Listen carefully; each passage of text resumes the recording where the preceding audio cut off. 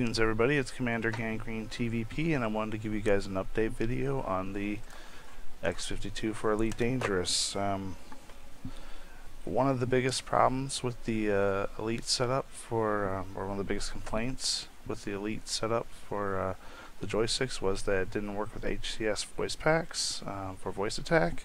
I've now created the version 2.0, and these videos will be coming out real soon. It's got a whole ton of features, some really exciting stuff that I want to show you guys, but yeah, I'm going to leave some of it for surprises. I am going to be releasing all new videos here soon. They're going to go over the whole new setup. I'm going to be releasing the new files. I spent over the holiday break with Christmas and New Year's, I spent many hours poring over the HCS programming and how they did everything, retooling my configurations to make it work with that.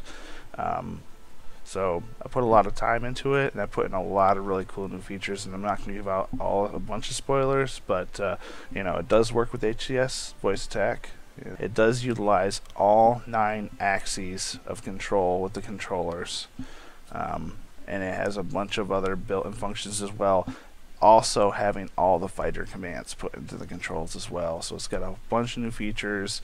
It's completely, you know, up to date with 2.2 and all the new fighter commands and all the new commands that are in the system. So I'm going to go through these. I'm going to show you everything that's going on. You can look in the next day or two. We should be getting some videos released and put online and some new files for you guys to download for you guys who are interested in getting the 2.0. So look for some new videos coming out, look for some new files coming out in the next day or two, and I hope you guys like them. Thanks. Bye.